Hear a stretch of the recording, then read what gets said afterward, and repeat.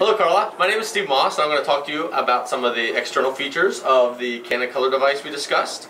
First is your document feeder. Your document feeder will be a 150 sheet dual scan document feeder, which means it'll scan both sides of a double-sided page at the same time as opposed to having to flip it over.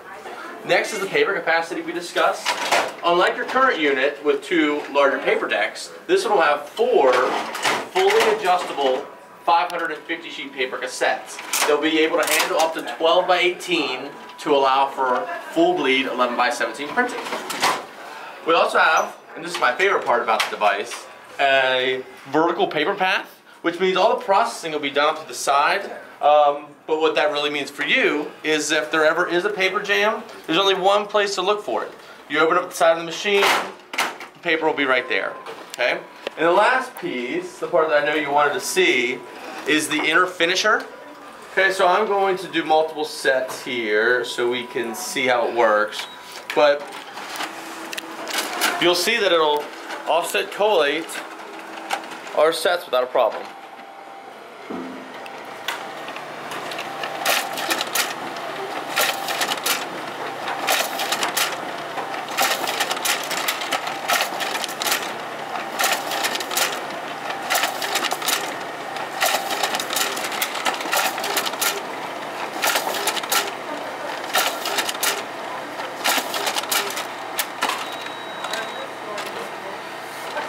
And the last thing, Carla, I want to show is stapling capabilities.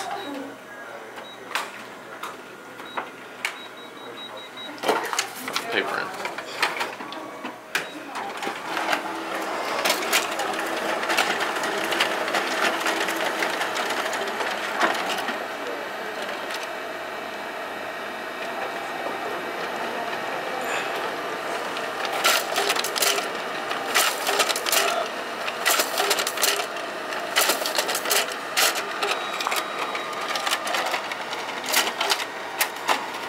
So this one was done with the double stapling on the sides.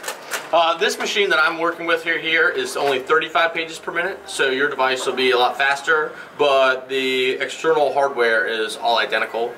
So I'm hoping this will give you a good idea about what you'd expect when the unit is at your location. Thanks.